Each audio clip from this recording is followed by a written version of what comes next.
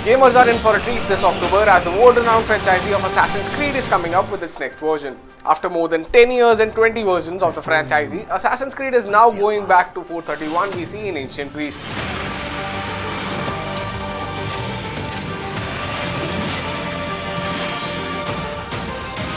One of the core changes that we wanted to make this year to the Assassin's Creed experience was to revolutionize how we did our storytelling through giving players more choice than ever before and having more than 30 hours of interactive dialogues in the game. Built by friendship and family. Love. We have brought back naval gameplay.